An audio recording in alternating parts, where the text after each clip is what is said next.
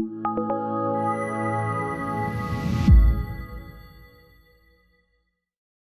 right, thank you very much, everybody. It's really nice to be here. So my talk is going to be a bit more technical, because I'm a technical person. And I would really encourage you to ask questions as we go along. So there will be a Q&A later, but I also enjoy questions as we go along, and it's also useful for me to make sure that you understand what I'm talking about. If I'm saying things that are too simple and too easy, I can go faster, and if it doesn't make any sense, I can try again. So just stick your hand up or shout out questions as we go along, particularly if it's something that doesn't make any sense to you. OK.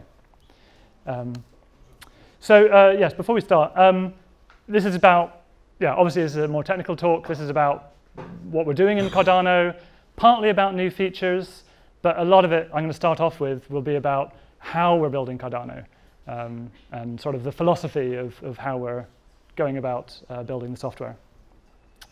So just briefly about who I am, very briefly. I'm a computer scientist, I'm a programmer. I'm not a marketing person. No BS is my motto. I'm the head of engineering for Cardano. And I'm also a Haskell programmer. I run a Haskell consulting company. I have a PhD in computer science. I've got 10 years experience in Haskell. Haskell consulting, 10 years, and nearly 20 years in Haskell itself. So I've been doing this stuff for a long time, but not cryptocurrencies, actually. Cryptocurrencies are new to me in the last year and a half. So I said it's going to be about what we're building and how we're building it, but actually I'll start with how we're building Cardano, and then later I'll talk about some of the new features that are in development at the moment. So why should we care about software quality? I mean, it's kind of an obvious question, and it seems silly to have to ask it, but most software is really bad. And we all know that because we use software, and we know it's really bad. So why should we care about software quality when it comes to cryptocurrencies? I mean, the answer is really obvious. If you all believe that cryptocurrencies are for real, then you ought to want those things not to fail, right? And if you build cryptocurrencies in this way that we build ordinary software, then they will fail, and people will lose billions of dollars, or Bitcoin, or whatever, right? So failure is very expensive in this case, because it's money. And at least if you all believe it's money, then you should believe that it's worth making these systems work. And yeah, industry standard means bad. Industry standard practice in the software industry is terrible. So don't, So we need to aim much better, much higher than industry standard to get something that you should have any confidence in. So my question is, if someone else is building a cryptocurrency system, why should I trust my money with your system? Why should I trust your system with my money, rather? Show me the evidence, right? I don't just want like marketing promises, and I want evidence, like science, like mathematics. I want proper evidence. That's what I would really want, because I am very risk averse. So maybe that makes me a very bad cryptocurrency investor, but probably it makes me a good person to be helping build a cryptocurrency, being risk averse. I worry. So my question to people building these kinds of systems is, show me the evidence. And the opportunity for failure is everywhere. There are so many different ways that systems like this can fail. And so I would like evidence that your system is not going to fail in this way, this way, this way, this way, this way. So let's just go through some of them. You can have a flawed protocol design in the first place. That means like the underlying cryptography of how the thing works is flawed in some way. It's very easy to get that wrong. There's an incorrect implementation of the design you've already written down. That's also very easy to do badly. There's a huge area encompassed by incorrectly implementing the design. And that's actually mostly what I work on day to day, is how do we make sure that we correctly implement our designs. So that's a huge one all on its own. Then you've just got the typical software mistakes that you see all the time that is the reason why, apps and your operating system and etc. has updates all the time, security updates. Why are there security updates? Why are there security updates? It's because people built the system wrong in the first place. And in a cryptocurrency, any one of those could have been fatal to the system. Amateur cryptography. Amateur cryptography is like amateur brain surgery. It's a really bad idea. People think that they can do it, and then you easily find, well, not easily, but someone who has, wants to steal all your money, finds a flaw in the cryptography, and then that's it. That happens more than you would imagine. You can fail by missing performance deadlines. Cryptocurrencies involve things happening on a schedule. Like in Bitcoin, the schedule is every 10 minutes, so maybe that's easy.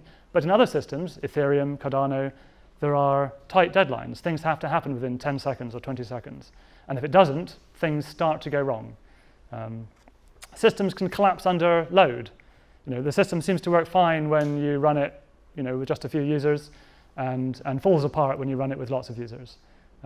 Failure to scale, that is like, it works fine when there's only a few nodes running the system, but when the nodes are far apart and there's lots of nodes, or there's a high transaction rate, there's all kinds of dimensions of scaling, but systems can fail to scale and then be not useful because they didn't manage to scale to the size that you wanted. Denial of service failures, people trying to attack your system. There are economic attacks, there are social problems. Like Bitcoin doesn't have any way of upgrading Bitcoin except through no formal mechanism. I mean, there's a sort of social process, and that maybe seems to work, but it also sometimes gets jammed up. Plausibly, Bitcoin could fail because people are not able to agree to make changes and move forward. That's a failure of some kind of social voting system. There's a lack of a voting system in Bitcoin, so maybe you need one. So systems can fail due to that. Systems can fail due to macroeconomics. So there's all kinds of things, software related, non-software related, that can cause a system to fail. And yeah, I would like evidence that the system that you're building, or rather the system I'm building, is not going to fail.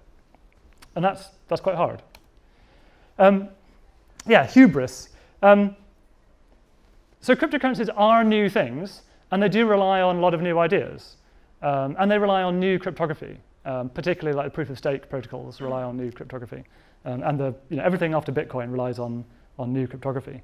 But it's kind of easy for people who have been building those kinds of systems to think that the rest of the reality of rules of how the world works doesn't really apply to them anymore. You all know the story of Icarus, who flew too close to the sun, and eventually, the wax melted, and his feathers started to fail, and he fell to earth because part of the story. There's many reasons, but part of the story is that he sort of didn't really believe that the rules applied to him anymore.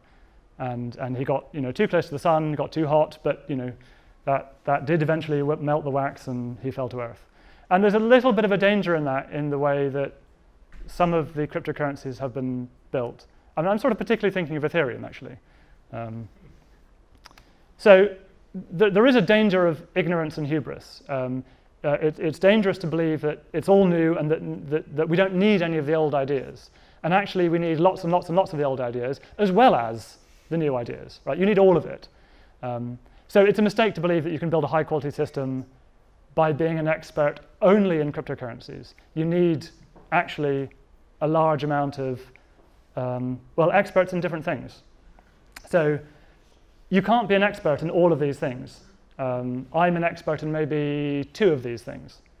So to build a cryptocurrency, you need cryptography, computer science, formal methods, programming languages, software engineering, system design, blah, blah, blah, blah, blah. And it goes on and on and on. And all of these things are actually necessary, I think, or probably quite important. The ones at the top are clearly critical. The ones towards the bottom are probably rather important.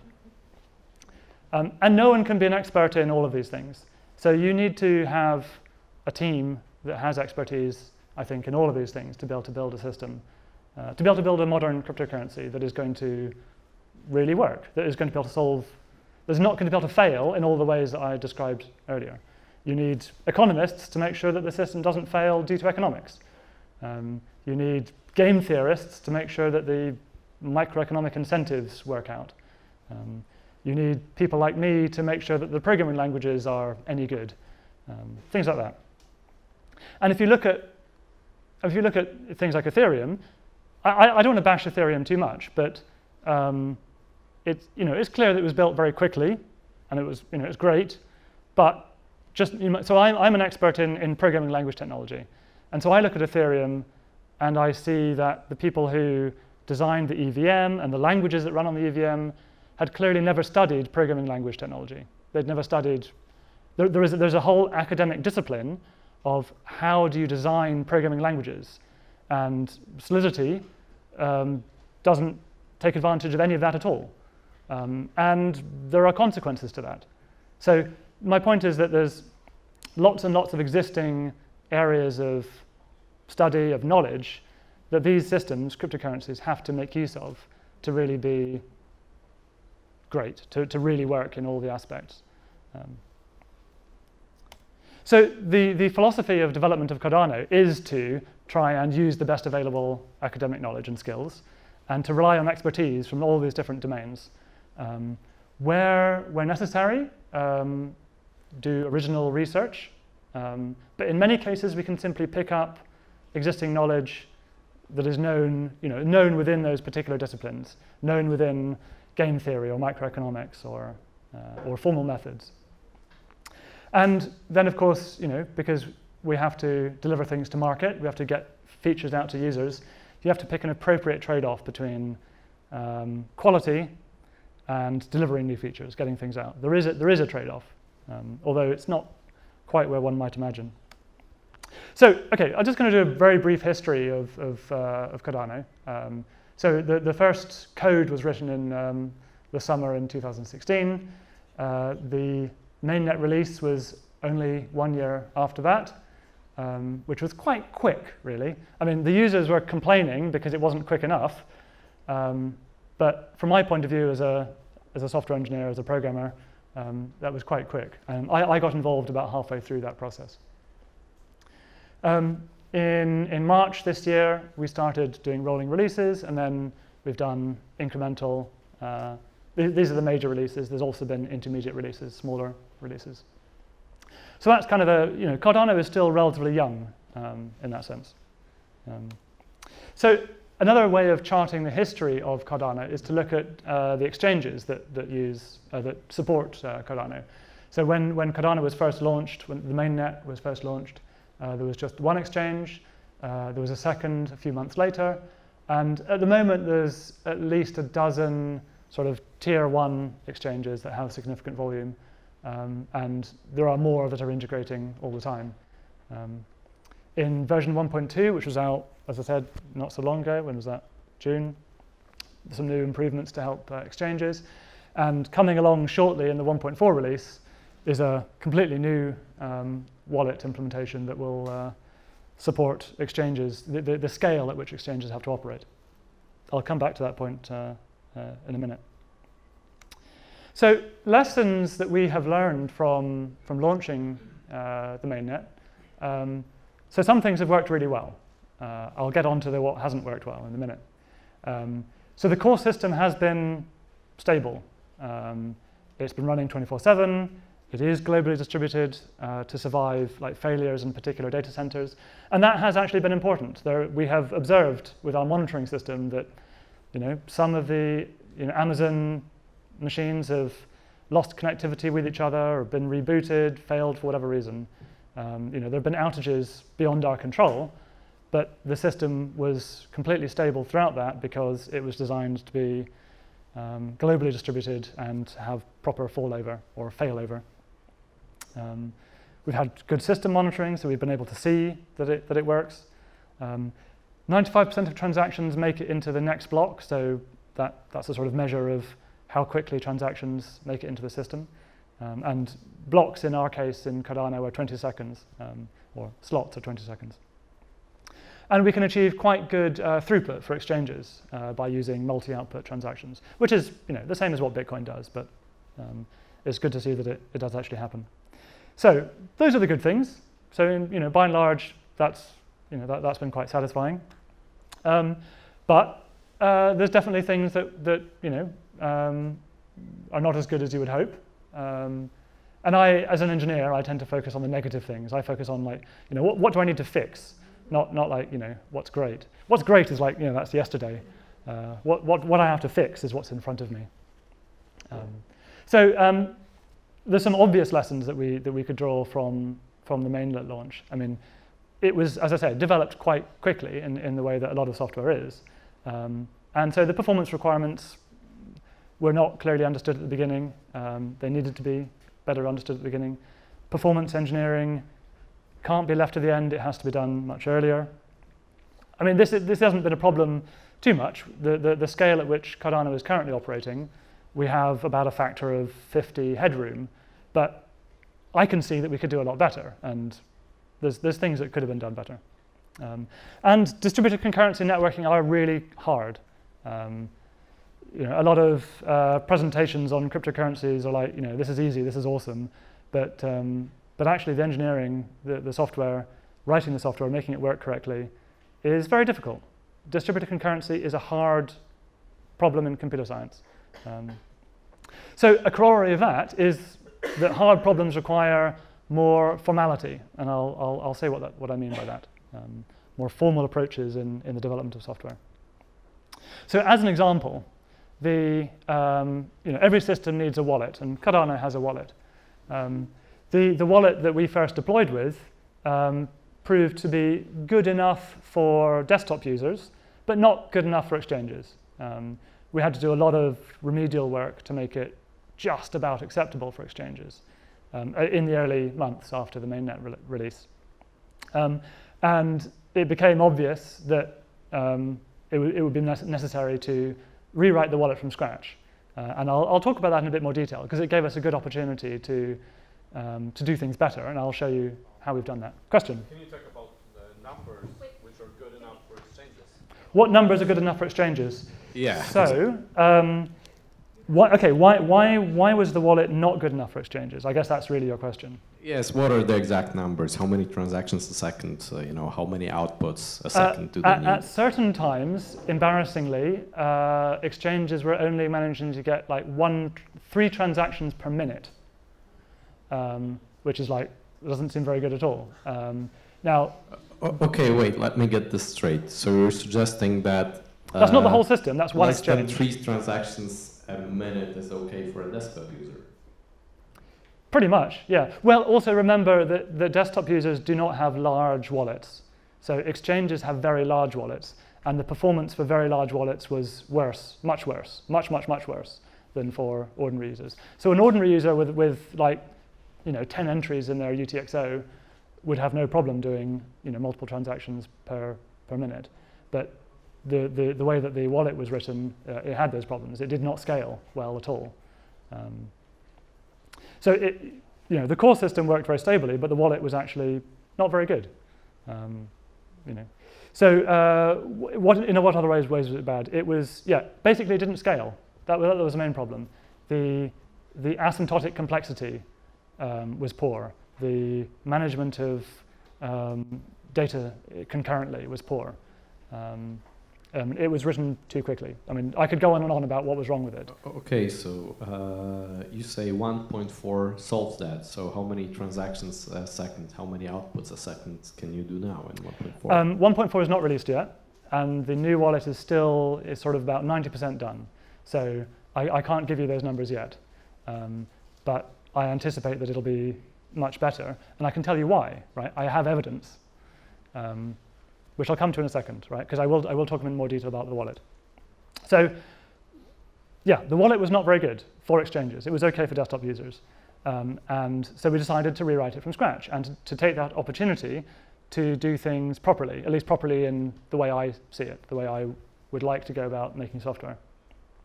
So the way that we did this was by starting by making a semi-formal or formal specification. What is it that the wallet really has to do? So I started writing a precise specification of what a wallet is.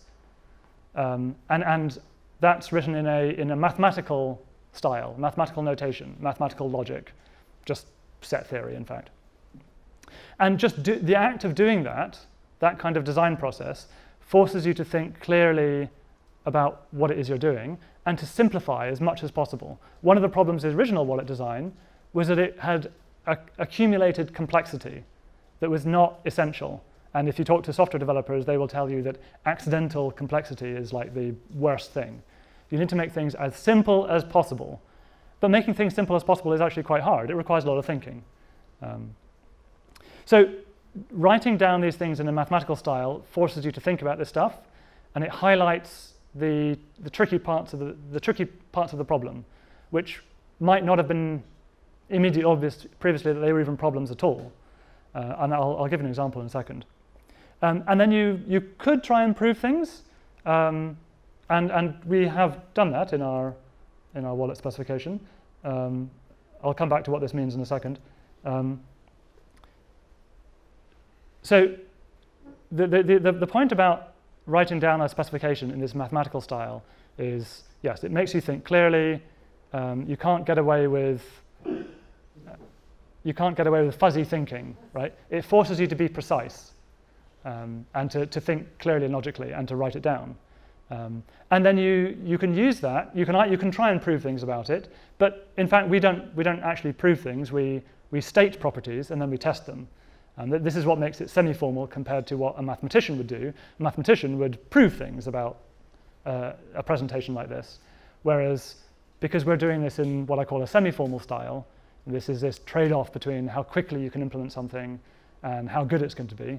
The golden standard would be proof, but it's a lot quicker to state the properties and then test them.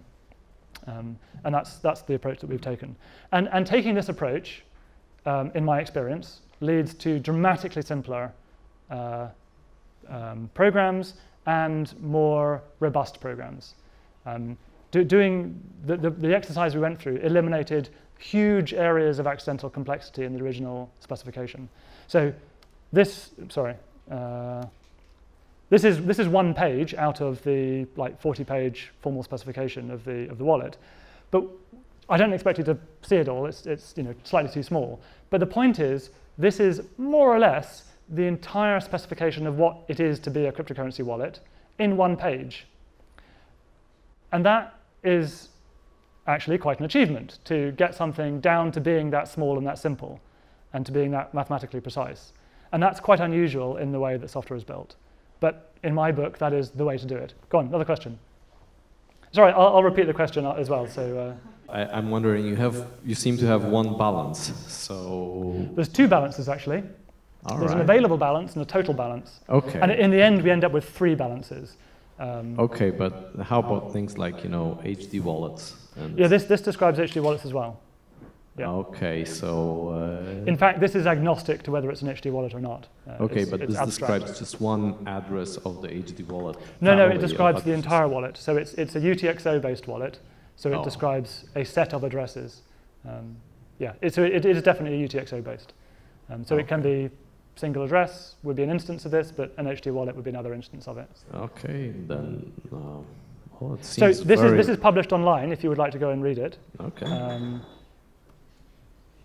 It's our formal specification, and if you are a mathematician, or you've done a bit of mathematics at sort of undergraduate level, you could look at this and you could see what it means. It's not actually all that complicated. It's just set theory, finite relations, functions, sets. It's not very complicated. Is this formal specification online too? Yes. This document's online. Yeah, it's on the Cardano docs website. And this is the specification for our new wallet. Now, okay, let me get to our next. So having a specification is nice, but you also need to then have an implementation, and then you have to have some evidence that your implementation and your specification do the same thing, that one is an implementation of the other. So here's a commuting diagram. Hands up the 3 people in the audience who know what that means. 1, 2, 3. Oh, that was a good guess. Oh, 4 or 5. Okay, fine, good. For the rest of you, I will explain what it means. But the takeaway from this is that this approach to writing a specification and then testing against that specification gives you an order of magnitude more confidence in the design that you've done. Partly it's because you started with a simple design. You were forced to by having to write it down in a mathematical notation. And secondly, by testing it against the specification in this fairly comprehensive way, we can be quite sure, not 100%. Testing never gives you 100%. It's not as good as proof, but testing gives you, in this style, gives you quite good evidence that your implementation does what your specification says it should do. So let me just explain how this works. So you have a specification that came from the paper. So that was this stuff. Where has it gone? And this is described in mathematics, in set theory. But the way that we wrote this was deliberately so that it could be very easily converted into a program. In particular, it's very easy to convert this into a functional language program, in particular Haskell, because Haskell is a very mathematical style of language. I mean, a lot of these things are basically functions. And so it's very easy to translate that into Haskell, into a functional language. And what does that give us? That gives us an executable specification, a specification that we can run as a program, because it is, in fact, a Haskell program. These things translate into Haskell functions. And so then that gives us a version of what we're trying to do that is abstract. It is simpler. Abstraction is all about getting rid of the details that don't matter and focusing on the details that are essential. So the wallet specification doesn't include anything about cryptography. It doesn't include anything about HD wallets. It only has the idea that you have a set of addresses, but how that set works, it doesn't care about. It focuses on what I thought was the hardest things, which was based on my opinion, having looked at the old wallet and seen, what did it do badly, trying to focus on what were the hard problems. So the specification, glosses over particular details deliberately. So it's less complex than the real implementation. So how do we relate the real implementation, which has all of the inherent complexities, it has to do all the cryptography, et cetera, et cetera. How do we relate that to the specification? Well, the answer is by an abstraction function. The abstraction function goes from the complex to the simple. It strips out the details and gives you back the same value, but in the simpler representation. So what do I mean by that concretely? So for example, you would have, for the wallet, you would have the state of the wallet, which in the real implementation might be a database, or a database plus some additional information in memory and some files and whatever. So that is the state of the wallet in the real implementation.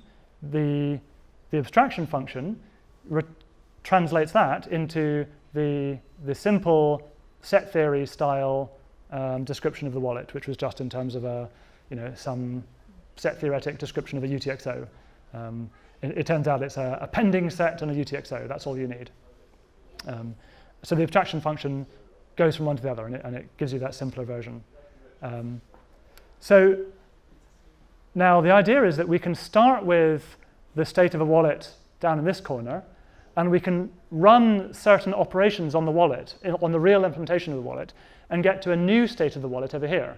So what might those operations be? They might be things like new blocks arriving or new transactions being created. Those are the kinds of things that the real implementation will do and get you from one state of the wallet to a new state of the wallet.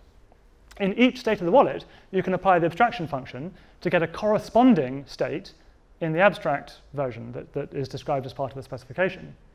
And then you run the equivalent functions in the abstract version. So for example, it's maybe slightly hard to see here, but apply block is one of the operations on the wallet. That it changes the state of the wallet when a new block arrives. Right? You notice that your balance might have increased because someone paid you something, for example. Or new pending is another transition. So the operations down here have corresponding things in the specification: apply block, new pending. And so then the idea is that you do one here, and you apply the abstraction function, you get to another value at the top, or you start at the beginning and you say apply the abstraction function first and apply the operations at the level of the abstraction, and you should get the same answer. And if you do, this is a correct implementation of that, if that is true for all possible operations and states of the wallet. And then what you do is you generate random sequences of operations on the wallet, starting from an empty wallet, and that gives you really quite good coverage of this. In principle, you'd have to prove this to be true for every single possible sequence of actions, and we don't do that, but we test with randomly generated, large numbers of randomly generated sequences of operations. Does that make any sense? Yes. Someone said yes at the back. So this gives you really quite good evidence that your implementation does what the specification says it does. And if your specification is simple... Sorry, there is a question here. Go on, question. Okay. Yeah, I'm just wondering, so it seems that you can just screw up your abstraction function and get the whole thing wrong in the sense. So if you don't do that, you can screw up your real implementation, have problems, but if you do use this commutative diagram and you screw up your abstraction function, then you get into the same problems. So is it easier to write the abstraction function, or how do you know it's the right one? How do you know that you've done the abstraction function right? You can also write the opposite one and check that the two of them are proper inverses of each other. And it's true, you can make mistakes in the abstraction function. But it's quite likely that if you do, you'll catch it when you do the later simulation, that something will not match up properly. But it's true, it is technically possible to get that wrong. This is why this is not a completely formal, proof method. So how does it compare? So just a second, I will just... Sorry, I can repeat the question as well for everybody and for the recording. Go on, ask your question. Okay. So of course there's model-driven development, which has opposite directions of arrows. So you kind of generate code and this is not about generating code. This is about this is the values. opposite. This is the kind of opposite because I believe at one point there was a decision to produce the protocol in Haskell, among many other possibilities of how to guarantee a high quality code, because this is, of course, there's a plethora of solutions there. Yeah. My question would be, how does the choice of the programming language actually affect how you deal with performance, the problems with performance? With performance? Yeah. With performance... Coming back to the other slide, actually. Yeah. With performance, not so much. The language doesn't matter quite so much. Because performance is really about analyzing what you're doing. So, I mean, for example, we can actually think about performance at the level of this specification already. One of the next chapters here is, well, actually, there we are. This is the asymptotic complexity of all of the operations in the basic version of the specification. And then in like a next version, we change it to, where's it gone? Well, we notice that it's not great, and then we do some refinements and then get something where the asymptotic complexity is better. For this problem, the absolute performance doesn't matter too much. What's critical is the asymptotic complexity. So the original wallet, was accidentally, had terrible performance, not because it was written in Haskell. It had terrible performance because they were doing things which were linear, which could have been logarithmic, right? So the computer science, first year computer science, where you study asymptotic complexity, that's actually really important. And you have to do that kind of analysis and then discover that the asymptotic complexity is not what you wanted, and then fiddle around with it until it is. You cache the right thing, and then you show that the asymptotic complexity is, now it's n log n, and that's great. The exchanges are not going to have problems when you're doing something that's n log n in the size of their wallet, whereas they are if it's quadratic. Yes, of course, you need to handle asymptotic complexity first, but this is about how you pose the problem, actually, which I believe this specification very much helps to reduce the asymptotic complexity. Yeah. But if you want to speed up something 10 times, the constant of complexity is important, and that's actually the issue, I guess, which you are solving. Ultimately, you have to have good constants too, yeah. But number one is get the asymptotics right. Because if you get that wrong, nothing will save you.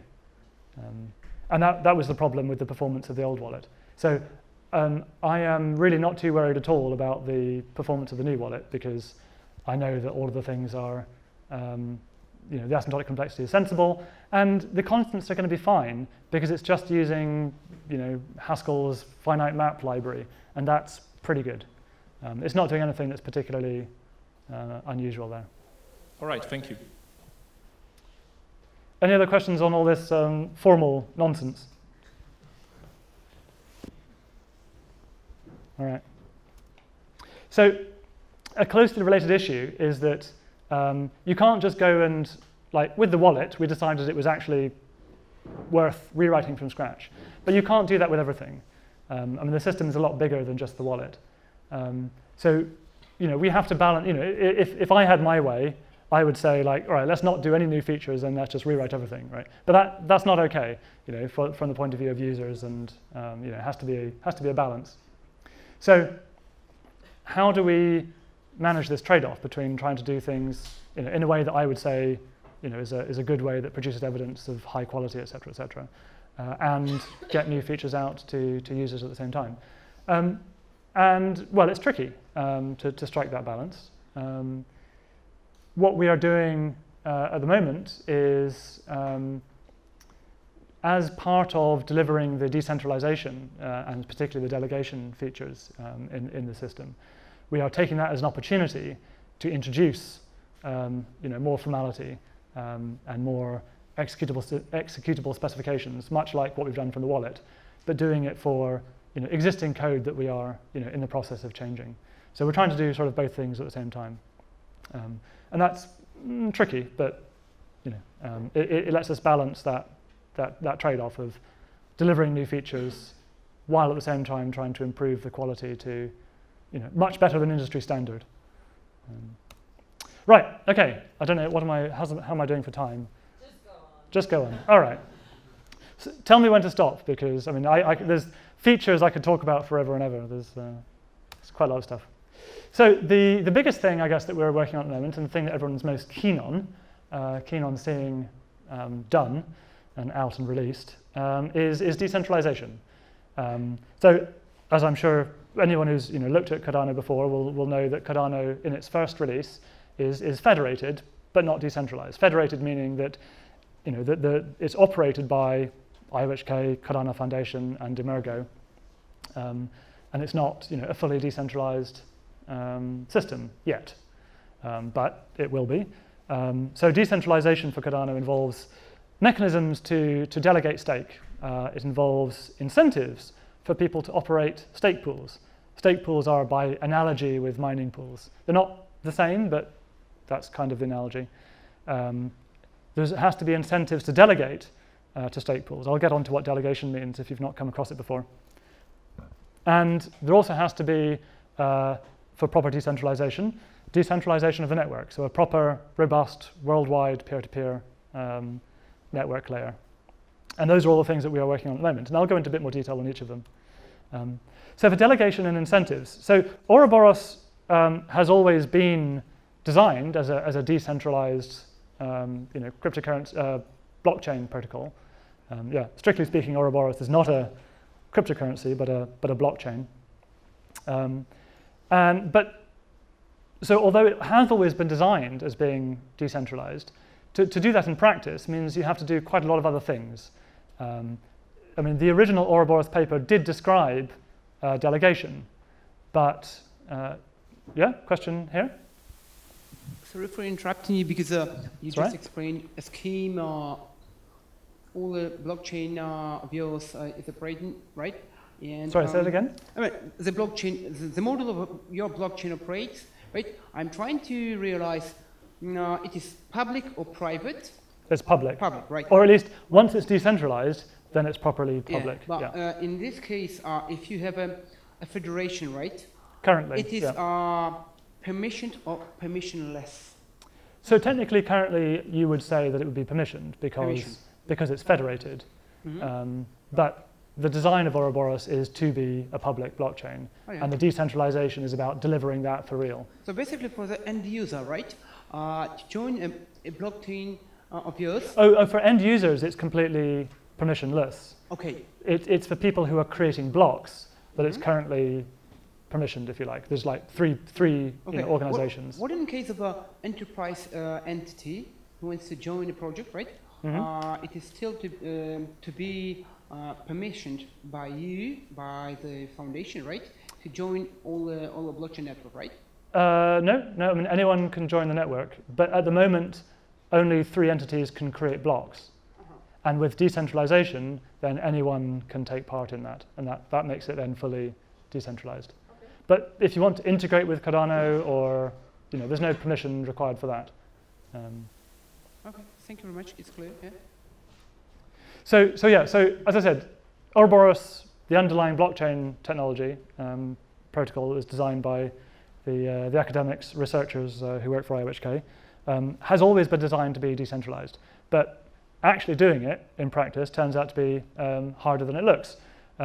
So we've ended up having to write a new research paper on the mechanisms to do delegation beyond what was in the original Ouroboros paper. Importantly, a paper on the incentives design. How do you make sure that the incentives work out properly? And I'll talk about that more in a second. And then an engineering design for both of these things. An engineering design that covers how to do delegation and incentives based on what the researchers have worked out. And this turned out to take a long time. It proved to be quite tricky, quite subtle. And it required lots of iterations going round and round, because there's some quite difficult trade-offs. There's no one clear solution that just satisfies all the requirements. There are a lot of requirements for decentralization and incentives that kind of pull against each other. So delegation, let me just summarize how this is going to work once it's released. So this is, so Cardano is based on a UTXO model, much like Bitcoin. So addresses in this context are the same style of addresses as in Bitcoin, which is a bit different from accounts in Ethereum. So addresses in Cardano are associated with the stake keys. So your money goes along with your stake. In Cardano and in proof of stake protocols, the idea is if you own value, you own a corresponding stake, and the stake gives you the right to take part in the proof of stake protocol. So in the delegation system, addresses are associated with stake keys, and those stake keys get registered on the chain. The stake keys have a corresponding reward account, and that's what's used to pay rewards. And that itself turned out to be really quite tricky to get that to work right. To get the asymptotic complexity of paying out rewards turned out to be much harder than you would imagine. I can tell you about it if you care. Stake keys then delegate to a stake pool. And it is only the stake pools that take part in the proof of stake protocol. But if you want to do self-staking, run your own pool, then that's what you do. You just run your own pool. And that pool can be private. So if you really want to, you can run, you can take part in the proof of stake protocol on your home machine, at least provided you've got a good enough network connection. And then these staking rewards get paid out into these reward accounts. And that happens completely automatically. It does not depend on whether the stake pool that you've delegated to is cooperative or not. The system does it fully automatically. And it pays out rewards to the people who run the stake pools, and it pays out rewards to people who join the stake pools. So that's the intuition behind there being an incentive to run a stake pool or an incentive to join a stake pool. Why should I bother delegating? Because you'll get money, right? That's why. So that's the basics of how delegation itself will work. So obviously, it'll be possible to run a stake pool, and then just through Daedalus or whatever, it'll be possible to delegate to your choice of stake pool or to your own stake pool. The incentives are really tricky. A good incentive scheme requires a lot of analysis and a lot of careful design with expertise that I don't have. You require expertise in mechanism design or microeconomics or game theory to design one of these incentive schemes and be confident that it will do what you want it to do. right? It's easy to design an incentive scheme which says, like, you know, so-and-so gets paid so much money when something happens. But trying to show that that incentive scheme has the outcomes that you want, that is hard. Right? That's where you require game theory to say, you know, the Nash equilibrium or the stable equilibriums of this game are the kind of outcomes that we want and not the kind of outcomes we don't want, right? So I won't go through exactly how that incentive scheme works, but I'll give you the goals and a sort of very quick intuition, and you can ask me afterwards if you've got lots of questions about it. So the design goals are to incentivize people to operate stake pools and for people to join stake pools, right? Because both are necessary to make the system work. In case it wasn't clear to people who've not come across proof of stake before, proof of stake in its simplest incarnation relies on everybody taking part. And that's not really practical, because if I'm running, you know, Cardano, or if I were running a naive proof of stake protocol on my phone, I can't in practice take part in proof of stake all the time, because, you know, it's not going to be on or not going to be connected to the network. So the whole idea with proof of stake is that you to make it work practically, you have to be able to delegate your rights to take part in the protocol to somebody else, someone who is online, someone who is operating a server. So there have to be incentives for people to delegate, because if nobody delegates, the system will fall apart. There will be no one to create blocks. So it's critical that people delegate, just as critical as that there are people to delegate to. It's the combination of those two that has to happen. There needs to be a reasonable number of stake pools, and that means not too many, not too few, particularly not too few, right? If you look at Bitcoin or Ethereum or several of the other systems that are out there, you'll see that actually they're remarkably centralized for decentralized cryptocurrencies. Bitcoin has 5 major mining pools, which control, you probably know better than I do, some vast proportion of the hashing power in the system. Ethereum, I don't know the numbers for Ethereum, but as I understand it, most of these systems have actually quite a small number of nodes that are actually really creating most of the blocks. And the equivalent in our system is these stake pools. So you don't want a centralization collapse where everybody joins the same stake pool and you end up with only 5, like in Bitcoin, or worse, only 1, right? That would be a disaster. So the design of the incentive mechanism tries to make sure that the number of stake pools does not collapse, that there is not an incentive for stake pools to merge. There should be an incentive for them to merge sometimes, but not so many, not merging so much that the number of stake pools collapses. So in fact, the incentive mechanism has a goal parameter that says how many stake pools there should be, and that parameter is adjustable. We get to pick that parameter, or we as the system, people voting on how the system works, get to set that parameter.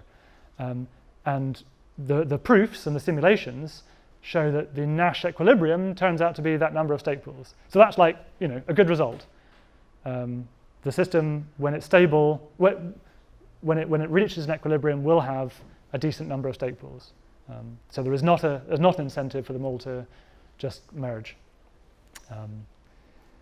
And so, yeah, we have a research paper that explains this with proofs that show Nash equilibriums, et cetera, and we also have simulations, which sometimes can try out scenarios that are too hard to prove. And the general idea is it's based on competition between stake pools, competition for people to join the stake pool. So different stake pools are trying to, like, give you the best returns, and that's how they compete with each other. But the way that stake pools themselves get, the rewards that the stake pools themselves get is partly based on their size, and that's what lets us stop stake pools getting too large. Yeah, tell me when I should stop, because I can go on and on. Tomorrow is 3 days, so Go on, question right here. All right, so how do you prevent an actor from actually, Sybil attacking the Aha, stake that's an pools? excellent question. How do you prevent Sybil attacks? Just do tooth polls and ask people to join poll A and B. Yes. So the idea of a Sybil attack is that I could create multiple identities, because on the internet nobody knows that you're a dog, and I could go and set up 100 different stake pools, and try and trick everybody into joining my 100 stake pools, and then in fact it's only me who controls all the stake, and then I don't know, profit or something. I don't know. I don't know what the point of that would be, but you know. So the idea of a Sybil attack is multiple identities hiding behind like virtual identities. And how do you stop that? The general solution to these kinds of Sybil attacks is that there has to be some kind of scarce resource that's used up. So, you know, like in proof of work, the scarce resource is like computational power that can't be duplicated. So for, let me go back a slide. So for stake pools, the scarce resource that we use is stake, right? So we say that when you register a stake pool, there is a slight difference in the rewards that a stake pool will get depending on how much stake the stake pool owner contributes to that stake pool. So that means that, you know, if you get a bunch of people who get together to form a coalition to make a stake pool, they can probably get the amount of stake that they would need to get an optimal return.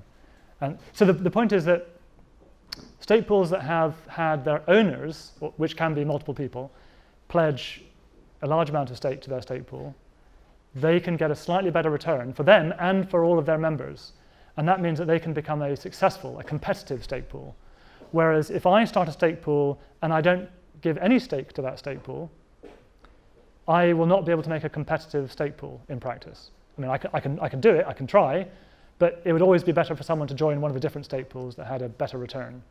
And it only has to be a slight difference for people to switch.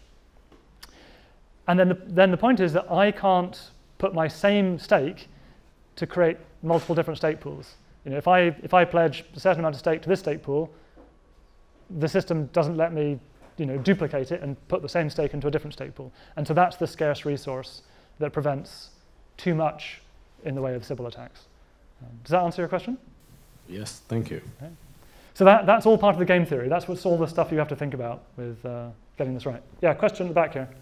Yeah, so I don't know much about proof of stake mechanisms, but in proof of work, things can get screwed over. I mean, so game theory is nice in mathematics, but I took some game theory courses, and eventually it's a model. And in the beginning of the course, they tell you that the model does not always reflect what happens in reality, which means that eventually it may happen that one big pool takes over. In proof of work, there is a recovery mechanism. You have to control the scarce source for a resource for a long time. And if you stop doing that, or the good actors gain more resources, they can take over the good chain. In proof of stake, I'm not sure what happens if actually some bad actors takes over. What's the recovery mechanism, if any, exists? So, okay, so the basic idea with you know, how much adversarial power is required to take over the network is very similar between proof of stake and proof of work.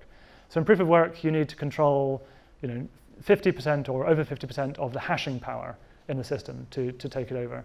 And if you control, you know, if there were only, you know, if there was one stake pool, sorry, one mining pool that controlled 50% of the hashing power, that would be it. They would control the whole system. For a long time, so it depends on time. Eventually, yes, they have to control that hashing power over some number of blocks. It's not very different here. So here, the system would collapse if an adversary controlled 50% of the stake, which is, you know, equivalent to the 50% of the hashing power. And the proof of that is in the academic papers.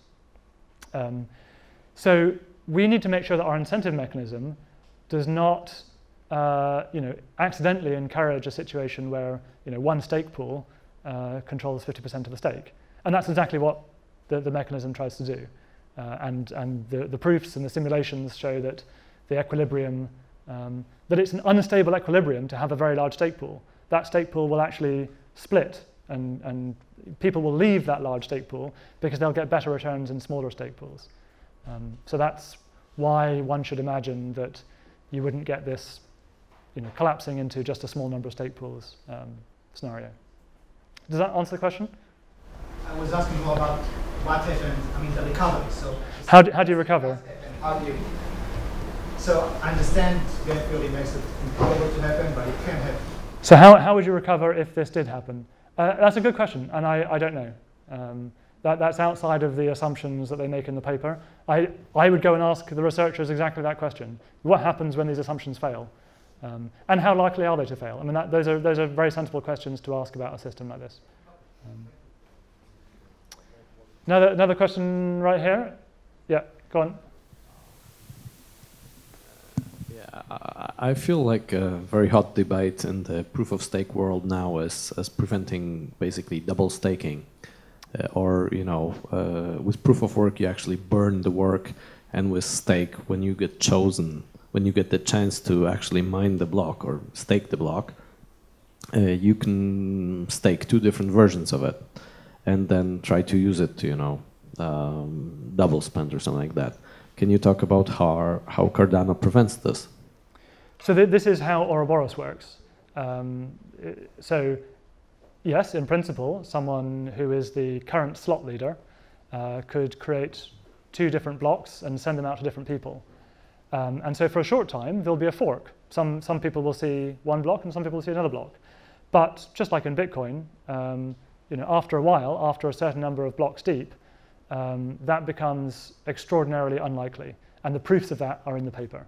So in exactly the same way that in Bitcoin, it's very unlikely to have, the people are highly likely to agree on blocks that are, you know, 6 blocks deep or 10 blocks deep or 20 blocks deep. The same is true in the proof of stake in Ouroboros. And the proofs of that are in the peer-reviewed literature. Yes, sure, but the problem is, you know, if you want an intuition as to why. I mean, I can just tell you it's been proven, but you sort of want to know, well, give me an intuition. Why is that the case? Is that what you mean?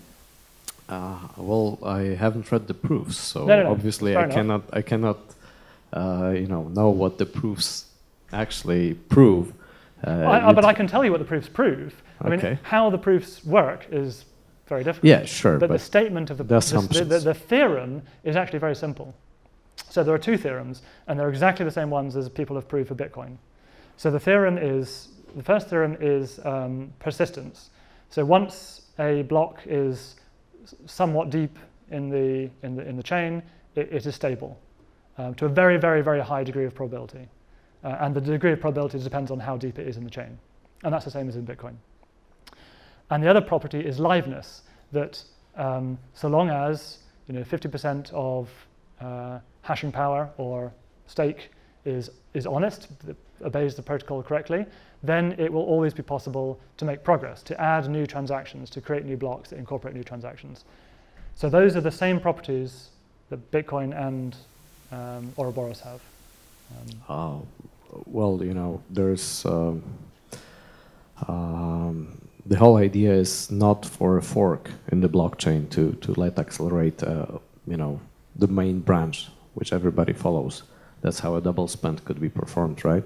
And in proof of work, there's a cost for getting this fork on the side done. Here you can theoretically, just prepare multiple versions. Then your party can get the leader on one of those versions, and it costs nothing. You can only do that if you control a very, very high percentage of the stake. Near or over 50% of the stake. To get those double spends deep in the chain, similarly deep to how as in Bitcoin, you would need far more stake than you can actually achieve. So it has the same persistence property as Bitcoin. All right, let's continue that later. Yeah. Okay. Yeah, sure. Yeah. Of course. Thanks for the answer. I mean, I can certainly wrap up right now. Maybe, and then if anyone else has any more questions, then we can, talk over a beer. I've got lots of supplementary material. But it doesn't matter. I mean, these are all optional topics. I'm happy to be questioned about these things later. I'll tell you how fast the internet is. It's not very fast. All right, let's wrap up there. Thank you very much. Oh, wow. That's great. Thanks.